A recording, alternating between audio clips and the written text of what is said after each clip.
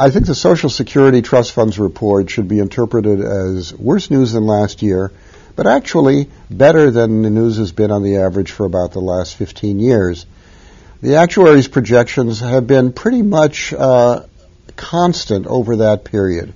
The system has enough money until sometime late in the 2030s or early 2040s.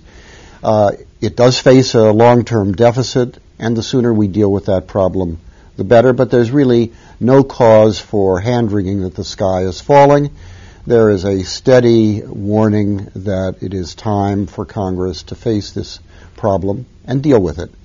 Furthermore, it's a relatively easy problem to deal with. Small adjustments in revenues or in benefits would be sufficient to put the system on a steady financial course for the indefinite future. In the case of Medicare, the prospects, as indicated by the trust funds reports this week, are far more serious than in the case of Social Security. There are smaller reserves for hospital insurance, so the system is projected to exhaust those reserves much sooner. Furthermore, costs are projected to increase not only because the baby boomers are going to retire, which also affects Social Security, but in addition because the per capita costs of healthcare spending are growing faster than incomes.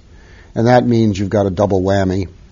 Big changes are going to be necessary, probably mostly on the revenue side, but some in the form of economies and expenditures in order to assure that the Medicare system is in balance. The key point here is that in order to do those things within Medicare, the changes almost certainly will have to be and should be embedded in overall health system reform. That is the reason, in my view, why President Obama and leading administration spokespersons have been emphasizing that health reform is budget reform for the federal government.